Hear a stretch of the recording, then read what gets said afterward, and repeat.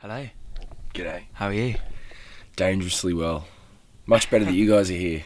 Oh, that's very kind of you. Thank you. What does dangerously well mean? Is that too well? You feel like something might go wrong, or is it just everything's good and you don't care what might happen? I think I've never thought of it beyond just saying it, because by saying it, it sort of like manifests a positive feeling. Right. You know? Yeah. It just shows how really well you are. Yeah. My wellness is critical. Critical levels of wellness. So we're at Rock City now. Yes. In Nottingham. You're on tour. 12 Foot Ninja is on tour. Yes. How's that? How's it all kind of been? It's been pretty busy, actually. It's been good. We what's this, like day 4 or something, I think, of the tour. So we're just sort of getting adjusted to the time zone, and we haven't yet organised the bus, so everything's everywhere. But yeah, it's been awesome. Sold out a bunch of the shows. Couldn't really ask for much more, apart from washing my clothes would be good. I'm going to do that. I was in Germany a week before this doing Music Messe. So yeah, I'm looking forward to going to the laundry. That's good. I think we all await that day. Yes. So you had the new album out last year. So is this the first time you come to the UK playing this album? Yes, playing this album. We've done one other gig, like a few dates.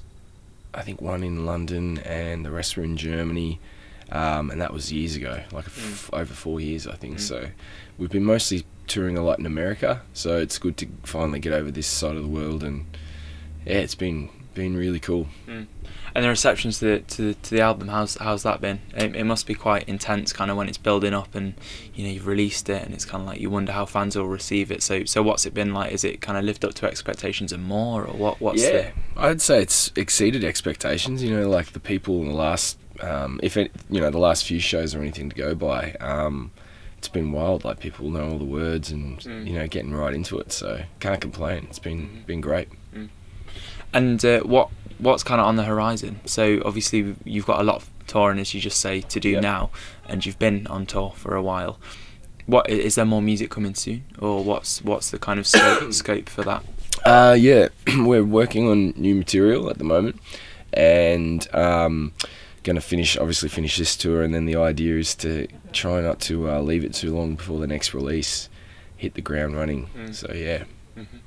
What kind of process do you go through when writing? Is it like, you know, you're on your tour bus now, might you just kind of write some bits and bobs now, some lyrics or whatever, and then put it all together in a few weeks when you're back home, or how's that work? I mean, we've got some sort of basic recording gear.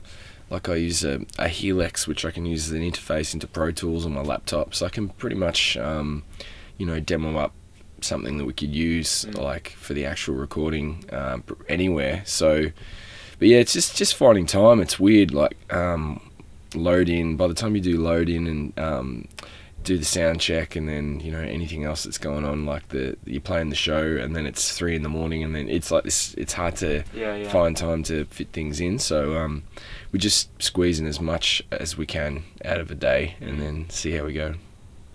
And what's your? I mean, obviously the whole band isn't here now, but if you had to say a personal favourite between playing live, so playing music live, and recording it in the studio, because they're two very different things, obviously. Yep. Which I should imagine give two very different sensations off. Both fantastic, I'm sure. What do you prefer?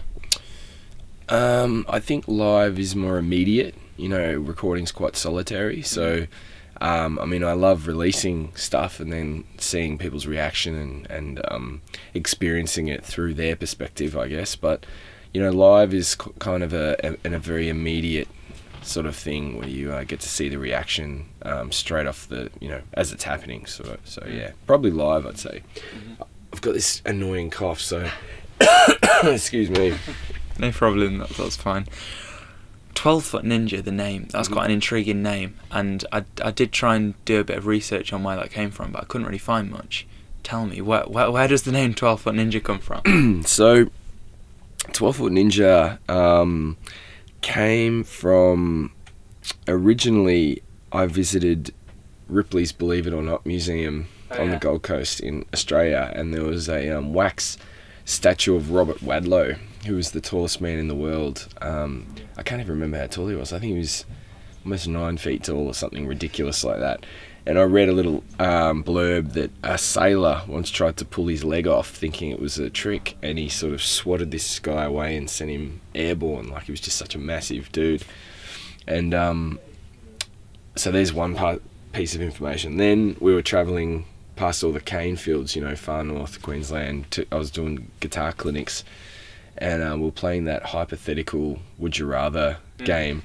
And I don't know, I came up with, would you rather be a 12-foot ninja or the only person in the Middle Ages with like a machine gun? You know, I was thinking Game of Thrones would be, things would end a lot quicker if you know, they had crazier weapons. And then the guy I was with was like, so is the ninja dexterous? You know, can he still use stealth? You know, I started asking all these questions. And then I went away and wrote a story about this 12-foot ninja, and thought, you know, it would be a good concept to build on, because it turned into quite a little novella kind of thing. I spent a lot of time on it, and then thought it would be a good concept to build a band around, and the rest is history. So yeah, we've got some comics and a whole bunch of stuff that delves into that sort of mythology, I suppose, for lack of a better term, of the 12-foot ninja. And yeah, I'll be very interested to see what people think, because often a name is taken at face value, and it's just like, but it's actually like a whole world, I suppose, we've created, and a lot of the lyrics actually tie into all of that stuff, and have done right from the beginning. So a lot of folks probably don't realise that, but yeah. Wow, that's a big story. That's the best answer I've ever had to that question. And do you find a lot of those kind of influences in music generally? So something you might have seen, or maybe something you read, or something you've watched on TV or something. Do you get that a lot in songs as well as obviously the name? So when you're writing, there's kind of something that you kind of think, oh yeah, I'll use that. Yeah. There's a track that came to mind when you were talking then, that we've got called Clarion off our second EP, and I got a section of that from watching Curb Your Enthusiasm, and it had this little sort of traditional Jewish kind of music in there, and I just went, that's a cool idea, and then adapted it and then turned it into something else. So definitely grab inspiration from anywhere you can. I really like, there's a YouTube series called Everything's a Remix, and it talks about creativity being the culmination of different things brought together in new kind of ways. So it argues that there's nothing really brand new. It's just, you know, mixing that with this, you know, is an interesting thing. So yeah, it's interesting. I've always kind of thought that. One final question now: if you have one sort of musician or vocalist or whatever that is kind of the pinnacle, the kind of pioneer of music for you, so your favourite, just up there as a musician and as a person, one person. Me personally? For you personally, okay. Who is that? Oh, that's an easy one. Cool. Mike Patton for me. I'm a huge Mike Patton fan. Probably the out of the band, I'm into Mike Patton's music probably the most. But yeah, I think he and the projects and the musicians that he works with, you know, have created some of the most innovative stuff of this generation and beyond. You know, he's one of the most influential vocalists, and huge fan of his work.